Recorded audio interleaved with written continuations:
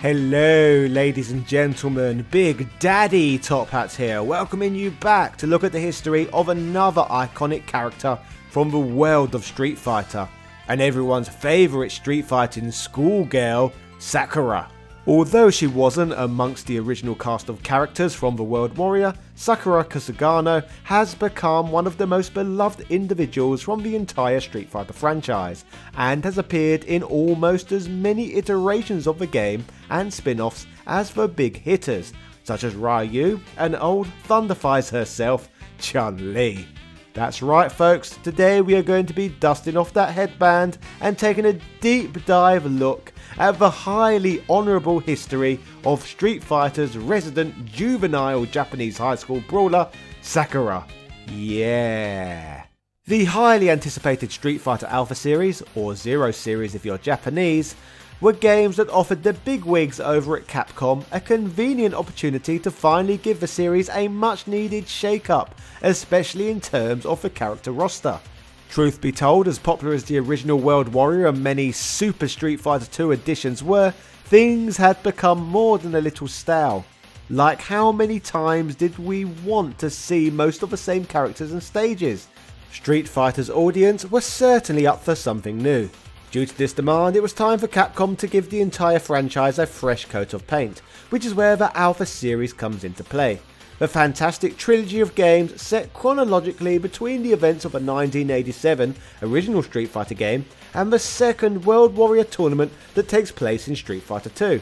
Sakura's character design was created by Akira Yasuda, the same gentleman behind many of the franchise's most famous combatants. The man was not a fan of the roster utilised in the first Alpha game, and wanted cooler, more stylised characters, so would set out to make more memorable additions for Alpha 2. It is of note with the first Alpha game, characters such as E Honda would be dropped, as younger employees working at Capcom considered him very uncool, which would help explain at least the embarrassingly low views I received on the E Honda retrospective I created last month. An early design for Sakura featured her in a kimono shirt and hakama pants, but was later abandoned in favour of the iconic Japanese sailor outfit. This look was based on the Japanese schoolgirl superhero archetype that was established by characters in the past such as Sailor Moon, and looked had never been drawn on in the Street Fighter universe in the past.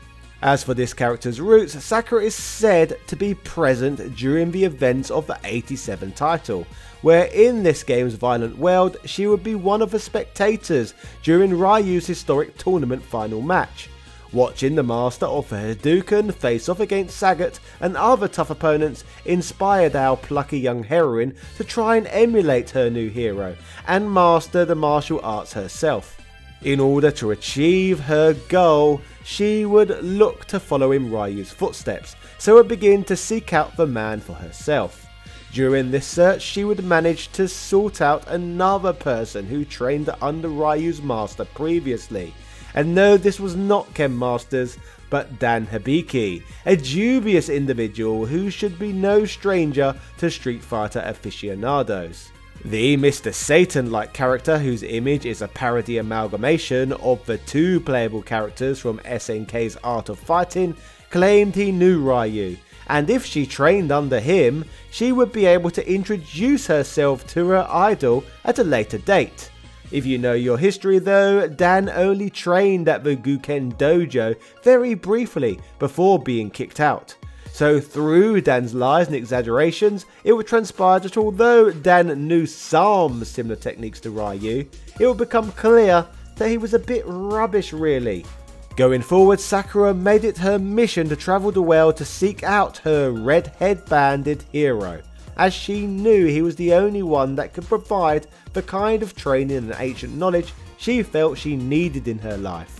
During the events of a Street Fighter Alpha game, Sakura would first encounter Ryu, who she would even manage to have a friendly sparring session with and grab a photo opportunity. This initial encounter was fleeting however, as Ryu refused to take the plucky young whippersnapper under his wing and train her, as he believed he himself still had too much to learn to be able to impart wisdom of his own. This however only strengthened Sakura's resolve, as she then dedicated her life to tracking Ryu down once more. She became determined to have a rematch of their sparring session, and once the stars had aligned for her, she finally got him to agree to be her sensei. And this is how we are reintroduced to her as a playable character in the equally classic Street Fighter Alpha 3. Much of the backstory behind Alpha 2 and the lead up to Alpha 3's events are covered in the 2-volume manga graphic novel Street Fighter Sakura Gamburu, released between 1996 and 1997, which is actually Sakura's first appearance and is how Japanese fans were introduced to the character. These novels include details of how she formed a sometimes friendship and sometimes rivalry with Karin Kanzuki, and how Ryu ended up saving her from the psycho power wielding Evil M. Bison. This was when Ryu agreed to give Sakura the rematch she desired, but sadly still refused to be her trainer. It's also worth noting here that there are now English translations of Sakura Gamburu, readily available, which are well worth a look if you're an Uber fan. In terms of Sakura's abilities in combat, as mentioned, she tries her best to emulate the fighting style of Ryu, but by walking a different path in life. In application, her moves lead to her own unique approach of the style she tries her best to imitate. This means she has unorthodox variants of many of the techniques utilised by Ryu and Ken, including a running Shoryuken, a jumping Tatsumaki, and a less powerful Hadouken. Her relatively weak projectiles mean there is little room for error for Sakura when fighting, but her drive, determination and finesse can make her a devastating fighter at points. Sakura's next Street Fighter appearance would be in the EX plus Alpha version of Street Fighter EX. To this day a highly divisive and contentious entry in the franchise.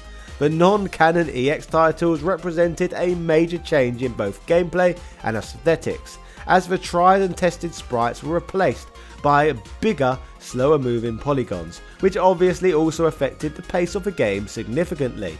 For some reason, Sakura was omitted from the roster of any of the EX2 iterations, but made her triumphant return for all subsequent versions of EX3. Good to have you back, young lady. The next canon appearance of the now ever so slightly less young Sakura is several years later in the Street Fighter 4 tournament. Our hero still has the passion to compete burning within her, and she still wants to track down Ryu. Only this time she wants to track him down so she can actually fight him herself in the tournament.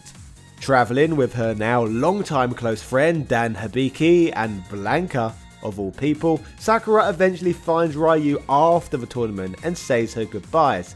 It's here that she realises it's not just she wants to be trained by him, but she has been in love with him all along.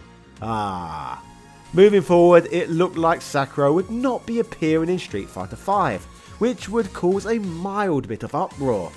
When it was revealed, however, that several seasons worth of new characters would be added to the core roster over the course of a year or two, grubby little fans began salivating in anticipation of their favourite Japanese schoolgirl being made a potential addition. Bloody weebs.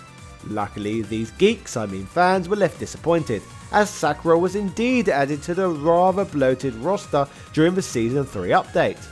Now, no longer a schoolgirl, our sprightly heroine instead works part-time at an arcade, but longs for more excitement, fireballs and dragon punches in her life. It seems the only way for her to scratch that itch is to enroll in the tournament, so scratch that itch she did. Unsurprisingly, Sakura and Ryu's paths cross again when Karin sends Ryu over to Sakura's house so they can spar. It is around this time that talks between the two lead Sakura to realise that she might not be the dedicated lifetime warrior she once thought she was, and may actually be more interested in starting a family and being a mother. This puts a big question mark on what the future holds for the character. Will she end up married to Ryu? Will Sakura get her heart broken? Only time will tell. Perhaps when Super Hyper Street Fighter 9 Plus EX Alpha Turbo Championship Edition comes out, we will have more concrete answers. When it comes to Street Fighter V, the change in Sakura's attire, demeanour and overall personality was met with some backlash from fans when she first appeared in the game. You see, there is generally little in the way of character development in the main Street Fighter roster, despite all of the adventures they go on. Unless of course we are talking about Cody, who has had more face and heel turns than the freaking Big Show. Generally though, most of the time the cheap filthy buggers show up in exactly the same clothes we saw them wearing in the last game, and that apparently is how most people want it to stay.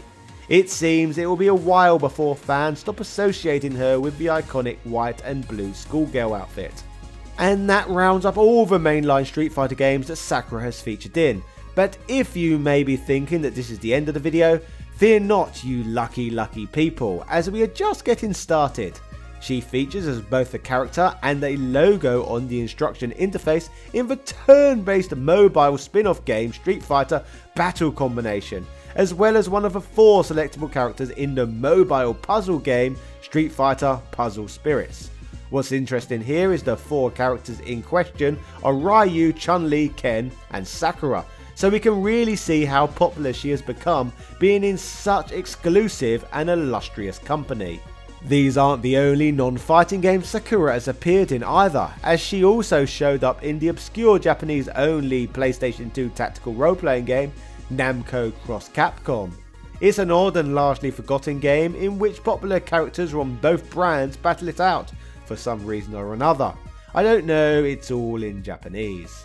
3 versions of her, all redesigned to fit the game's ancient historical aesthetics, were included in Onimusha Soul, and an unlockable Sakura costume is available in both 2007's We Love Golf on the Wii and in the 2004 PS2 dungeon crawler Crimson Tears. The Japanese love young schoolgirls. Perhaps her most famous appearance of all in non-Street Fighter games was when she made a surprise appearance in the 1997 arcade hit Rival Schools United by Fate, which of course was ported to the original PlayStation the following year. In fact, she was written into the canon of the Rival Schools story too, although it has never been established in Street Fighter lore which school Sakura attended, so the Rival Schools writers were given license to specify that she went to Minami High and was friends with Hinata Wakaba and Natsu Ayuhara from the game. This was obviously not the first or the last time that Capcom would take characters from the Street Fighter universe and put them into other franchises and vice versa. Over the years, Sakura has made many appearances in crossover fighting games such as Marvel Superheroes vs Street Fighter, which features her dark alter ego as a secret character, SNK vs Capcom Match of the Millennium on the lowly little Neo Geo Pocket Color, Capcom vs SNK, the chaotic Marvel vs Capcom 2, Capcom vs SNK 2, and the sad state of affairs that was Capcom Fighting Evolution. Ugh. She was also available as downloadable content in a tag team with her hopefully entirely platonic close personal friend and poster boy for Jaundice, Blanca, in the highly underrated and highly recommended Street Fighter Cross Tekken. If all of this wasn't enough, a super deformed version of her was also a playable character in the ultra cutesy cartoony Super Gem Fighter Minimix, a game that panders far more to a Japanese audience than that of the West. Outside of video games, our Sakura has been a very busy girl as well, with numerous appearances in print and on the small and big screen, with further development of her character and little nuances added to make her more well-rounded and interesting throughout. In addition to the previously mentioned Street Fighter Sakura Gamburu, 2 more dedicated Sakura stories were released, in the form of Street Fighter Legends Sakura and Street Fighter Sakura vs Karin by the highly regarded Canadian company Udon, who went on to make many more of the most popular Street Fighter comics and graphic novels, many of which prominently feature Sakura. In one of their sequels to the original graphic novels, we see that our girl has finally gotten to live out her dream and has become a student of Ryu, although this came at a price. The Dark Hado had overwhelmed her and Ryu had to save Sakura by absorbing it like the true hero he is. It's a little unclear at this stage how canon that part of Ryu and Sakura's story actually is, so take it with a bit of a grain of salt. But it certainly makes for some interesting reading. The terrifying story of evil Sakura.